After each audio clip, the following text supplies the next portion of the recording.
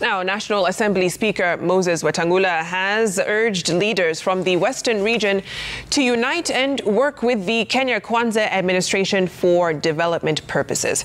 Wetangula, who spoke in Vihiga while attending a fundraiser for women in the county, says the politicians need to work together regardless of their party affiliations for the region to realize development. Wetangula says the government has put measures to revive key economic drivers in the region and that leaders need to put their differences aside and stop politicking if the region is to benefit from the Kenya Kwanza administration. Well, President Ruto's personal assistant said the 2022 elections ended and it is time for leaders to deliver on the promise. Na watu wanasema come 2027 hawataweka kura yao mahali, kura yao itakuwa kwa Kenya Kwanza.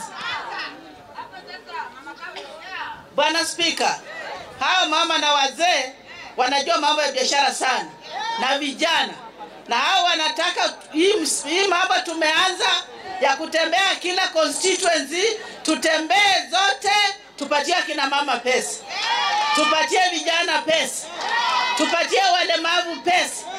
Tumeamua ya kwamba what is important is the unity of purpose of our people. Kutembea pamoja. 2027 inakuja, hiyo sioni shida yoyote. Hiyo tutasukuma gurudumu. Rais Ruto atapata tamu yake. Ikifika 2032 tujipange pia. Mheshimiwa Wetangula ametufunza kuwa majirani wema. Na sisi katika kule sehemu ambayo natoka, nimeona wabunge wengi wametoka huko, tunaendesha ujirani. Jirani ya Mlembe na jirani ya Mkale wakishikana na kutoka Central Kenya itakuwa moja.